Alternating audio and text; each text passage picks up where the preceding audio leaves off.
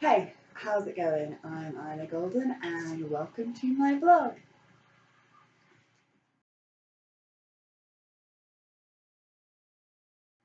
Okay.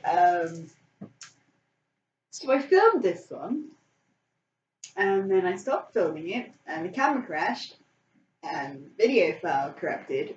So now I'm having to film it again. um, so I'm probably not going to talk as enthusiastically or for as long or get as sidetracked as I did with the original one. We'll see. All I know right now is that was very annoying, and I wish that hadn't happened because it's actually a very good vlog. Okay, so first things first, my medium-sized binder has arrived. So those of you who watched my vlog last week know that I own a couple of large binders, that I've lost a little bit of weight, and that I wanted to basically see if a medium binder would be more appropriate, because I was firmly within the medium binder size. Bind safely, everybody. The answer to that is yes. I get a much nicer shape with the medium binder. So with the large binders, I get this kind of it's really difficult to position my breasts in a way which doesn't give me like an odd shape, either like bunching it up or it just gives me like this kind of very odd side shape, which has made me a little bit more self-conscious when I want to wear like a tighter top or whatever. With my binder, I find the large binders are really good if I'm just wearing like a baggy top. There's just weirdness in the shape, not so good with a tighter top. So wanted to try a medium binder since I was firmly within medium size. See if it's made a difference. And I said, yes, it's made a huge difference. There is no weird bunches. Everything looks like it's so much easier to get everything positioned in a way where it looks even. Because like most owners of the breasts, my breasts are not uniform in size, and that is very, very noticeable with the large binder. Not so noticeable with the medium binder. So I'm very, very happy with my medium binder. Um, Staying on the medium binder for a moment, I don't know how well you can tell this, but the binder itself is in the colours of the new, more inclusive Pride flag. It is from, let's just say the name, GC2B. All of my binders are from GC2B. One of them is from their American site, because the UK site basically has nothing available and has had nothing really available for a while. But my other two binders are from literally partially a case of like these are the only ones that were available, like in any sizes whatsoever. I think because of the world situation at the moment, their international site is struggling a little bit with supply and with stock. Having said that, this was the one that I wanted anyway, so it wasn't such a big deal that it was the only one that was available. But at the same time, it would have been nice to have had a little bit more of a choice. But at the end of the day, even with more of a choice, I'm not fairly certain I would have gone for this one anyway. I want to show my support for the entire LGBTQ plus community, because everybody in the community is valid, and I'm a big believer in supporting the minorities within minorities. If you don't know what I mean by that, it's basically a minority group within the minority community. So that could be somebody who is neurodivergent and is a person of colour, so that makes them a minority within a minority community, depending on where in the world they live. Or it might be a person of colour within the LGBTQ plus community, because again, that potentially means they're a minority within a minority. And I don't think enough attention or light is shined on minorities within minority communities. I think the voice of the sort of quite often the voices that are the loudest are the able-bodied, fair-skinned, neurotypicals. When in reality, most of these like communities have so much, more going on within them. As I said, there are minority communities within minority communities, and we need to recognise that more. We need to do more to make sure that they are taken just as seriously as everybody else, because equality is not equality until everybody has the same rights. And when you say everybody, it has to mean everybody, whether they are disabled, whether they are neurodivergent, whether they are black or a person of colour, no matter what their gender identity, their sexual orientation, their country of origin, their religious beliefs. I'm probably missing some of the things here that I should add, but I can't think of everything right now. But like all of that deserves equality. There shouldn't be any, barriers, and there shouldn't be any roadblocks for anybody to gain equality. For true equality to exist, it means everybody gets the same rights, and it's something that I'm passionate about. It's something that I believe in. It's something that I try to show in my writing, but I know I don't necessarily understand these minority communities, so I don't necessarily know 100% what issues I should be highlighting. Obviously, I do try my best, and it is, as I said, something I'm very passionate about. I'm a very strong believer that equality for all means equality for all. So I want there to be more emphasis and more of a voice and more notice put on minority communities within minority communities, and I think that is something that more people need to recognise is an actual thing and take seriously, and not just listen to the majority of voices that they can hear. They need to be listening to the ones that are quite often repressed a lot more, because they're not taken as seriously, or they're not noticed, or they, whatever else. I hope what I'm saying makes sense. I apologise if it doesn't, but yeah, maybe it makes sense. So, with that said, the other thing that I want to talk about, which is very much connected both to my rainbow binder, the fact that I'm wearing a binder, and Pride stuff just in general. So a few days before filming this one was Plymouth Pride, and I went. I was actually at a Pride event.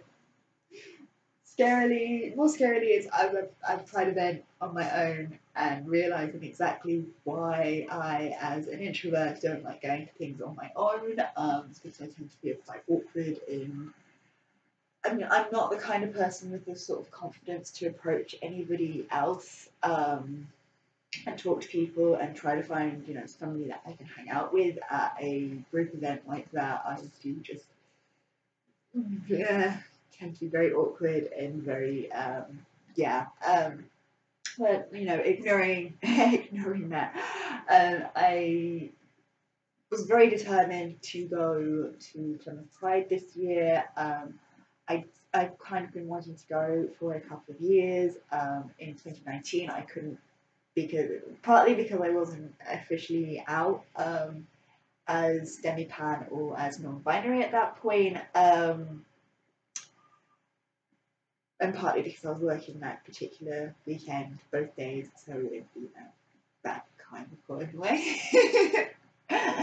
Then obviously last year, pandemic, no Pride events, or no sort of public Pride, out in the community, Pride events were happening. So I obviously couldn't go last year, much to my disappointment, because at that point I sort of started coming out as being demi-pan, and as I've mentioned in previous vlogs, last year did not go the way I thought it would go at all. for a lot of different reasons because of the pandemic. But you know, in hindsight, not necessarily the worst thing in the world. I think last year there were a lot of salvageable good points about the things that I went through and experienced last year. So I'm not gonna say, yeah, last year was a complete write-off. No, last year allowed for a certain level of personal growth, and you know there is a reason why I'm now out as bi-gender and non-binary. So yeah, there were some benefits to things not going the way I thought they would last year. But I was, as I said, very determined this year. Pride had the Saturday off. Perfect. I hadn't booked it off. I just had it off. So there was no reason for me not to go. It was raining, it was wet and miserable. So a wet, miserable Saturday when I was going to an event with lots of people on my own was very, very intimidating. And it was one of those kind of things where if it had been a nice sunny day, because I do know a lot of people in the LGBTQ plus community through work that might have been at the event.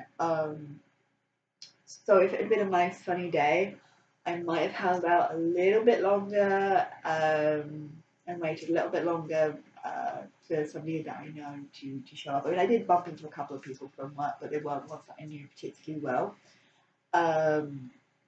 I might have held out a little bit longer to see if anybody else I knew showed up, and then you know, enjoyed the event a little bit more as it was. I definitely enjoyed the event. I took part in the march. I was as noisy as I could be for the part, for doing my part, and you know, I get that Pride isn't just about being proud of who you are. It's also, you know, a protest and you know a demand for recognition, and you know, as I mentioned earlier, I'm very passionate when it comes to the idea of making sure that equality is equality for all. So yeah, it was good for what I was able to get out of it. Um, I would love to have loved to have gone with somebody. I think it was one of those things where for me, you know, if I'd had the opportunity to bump into somebody that I knew whilst I was there, that would have been great. If I'd gone with somebody, it would have been great. The one friend that I had wanted to go with, so I only checked the dates for Plymouth Pride like 2 or 3 days before, and by that point I already knew this particular friend was otherwise occupied for something that's happening this weekend. They were in rehearsals for something that's happening this weekend. Something that I'm going to get to see them do on one of the few days that they are going to be doing it this weekend, so I'm quite looking forward to that as well. But I already knew that they were already engaged in other activities, and I wasn't necessarily going to, you know, I couldn't invite them along to go along with me. And then all my other sort of local friends who I could have asked, I knew probably wouldn't want to go for one reason or another. Sometimes because, you know, maybe one of them I knew probably would have been working or had a strong chance of working. The other probably just wouldn't get the event. And I don't mean that in a bad way. This particular friend has come a long way in their views since we were teenagers. They've reached a point where they're a lot more open-minded, a lot more understanding, and you know they've had the experiences and they've done the things that they need to do to kind of reach a place where, you know, their mindset now is completely different to what it was when we were teenagers, and they are, you know, an incredibly understanding, as I said, open-minded and compassionate person. But I still don't think they would necessarily get Pride.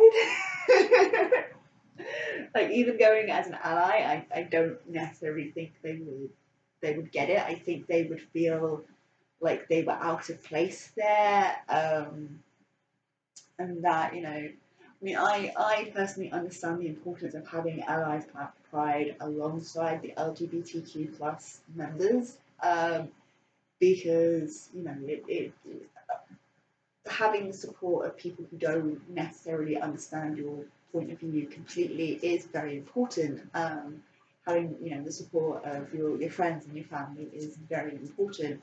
So I completely understand, you know, having allies at Pride is important, because it shows that there are more people who care about these issues, there are more people who are willing to stand up and fight for these issues.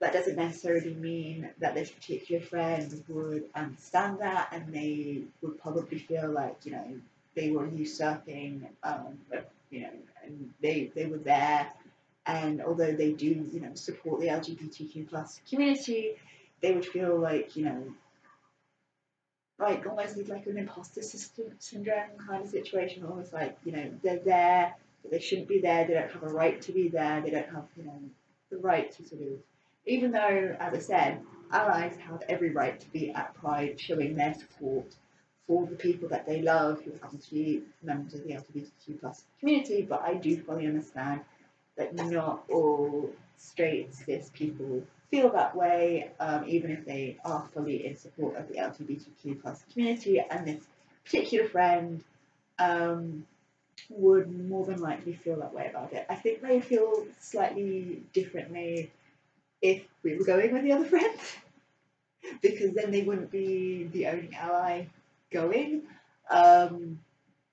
But being the only ally going with me, I think they would have found that not.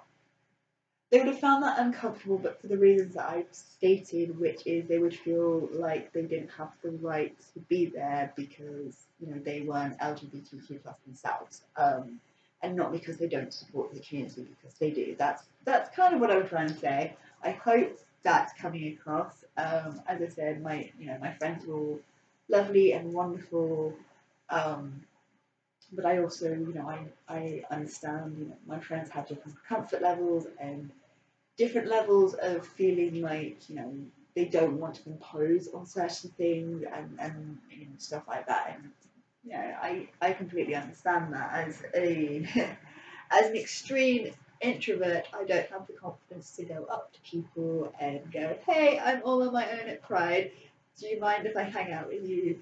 Which would have made me feel a little bit less awkward, and I potentially could have made new friends, but I do struggle with things like that. So I completely understand feeling out of your element in a situation. So I'm not, you know, I'm not saying that I'm being judgmental or anything. I'm not being judgmental or anything. I'm being understanding that my friend might not have felt comfortable in that situation because they might have felt as though they didn't have a right to be there, even though they do support the community. I hope that is clear. I did have, so whilst I was there after the took part in March, I had my free whistle. So I got a free whistle, which I kept as a keepsake, and it was fun blowing it, even though I wasn't in the right part of the march for people making lots of noise. I sort of like made it up onto the Plymouth Pride, which is where like the main part of the event was sort of taking place. And I did have I want to say early teenager, young teenager, approach me and compliment me on my flag. So I had my flag as kicked because I had my flag as kicked. So I wasn't gonna not do that.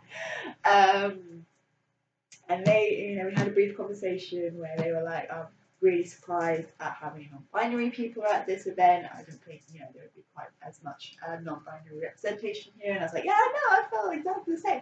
I've seen a lot of like non-binary flags and gender fluid flags and demi boy and demi girl flags. And I think I even saw a bi-gender flag as well. I don't remember, but I'm fairly sure I saw one as well. I mean, I had one like on my badge on my bag, because I've got a bi-gender flag badge on my bag, so I did have one with me. So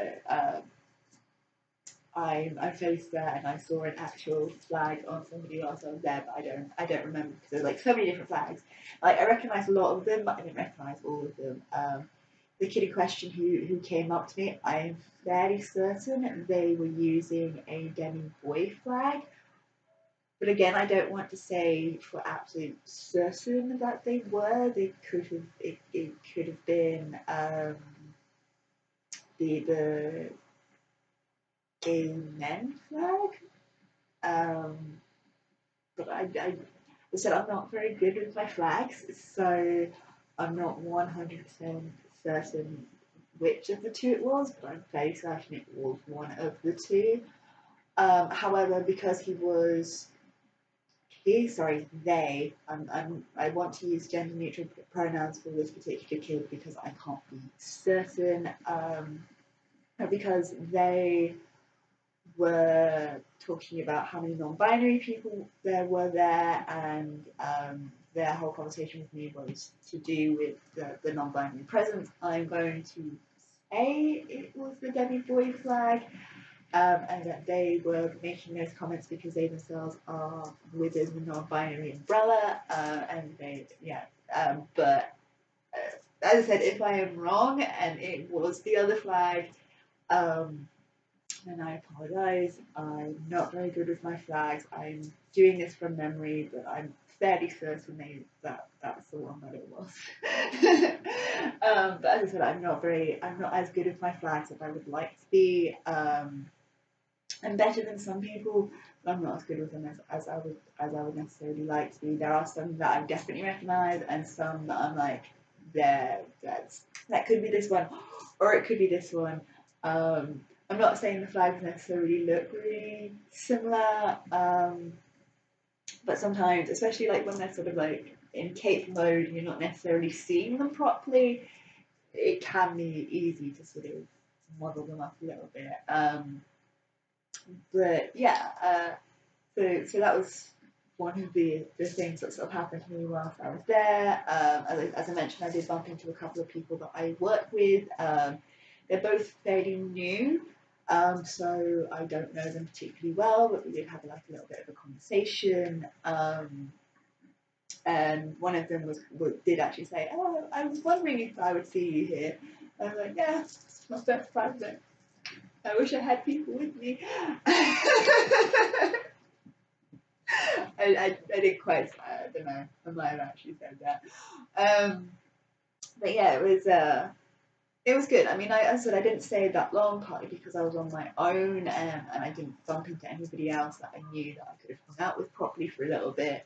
Partly because the weather was a little bit on the miserable side, and I was starting to feel a bit cold and wet and damp. And also, this is one of the reasons I hadn't sort of fully mentioned to anybody, but I kind of mentioned it on the channel last week where I have to be a bit careful with how long I'm wearing a binder for.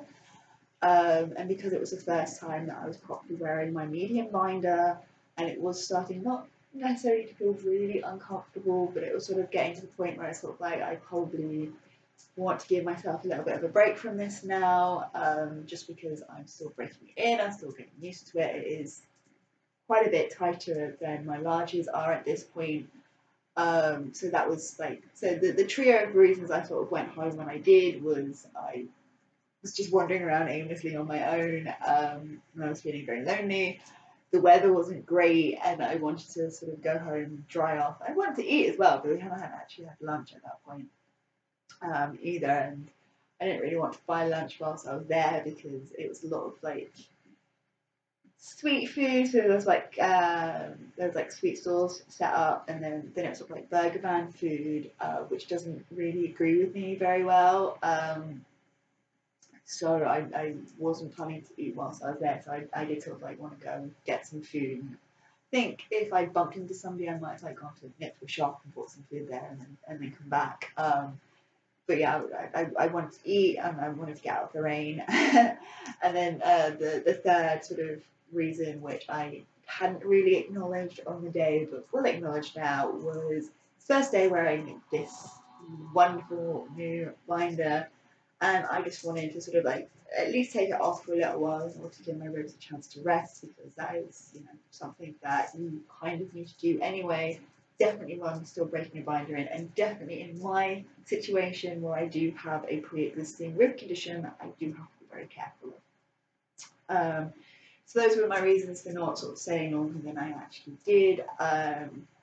I did have a friend message me sort of later on and try to encourage me to go back, but by this time I was sort of like, oh, it's almost dinner time, and I wanted to have a bath because I was feeling a bit cold, cold and miserable. I had work the following day, so I didn't really want to be out that late. I was also watching old episodes of Taskmaster, and I basically left it as let me have dinner, let me see how I feel after dinner, and I'll think about it. And then I had dinner, and I was like, I just want to stay here and have my nice hot bath, which I did have, because I was just feeling cold, and it also started raining again, like right as I was eating dinner as well, and I was just like, no, I don't want to go back out. I know I don't live that far away. I don't want to go back out. No, I'm like, no.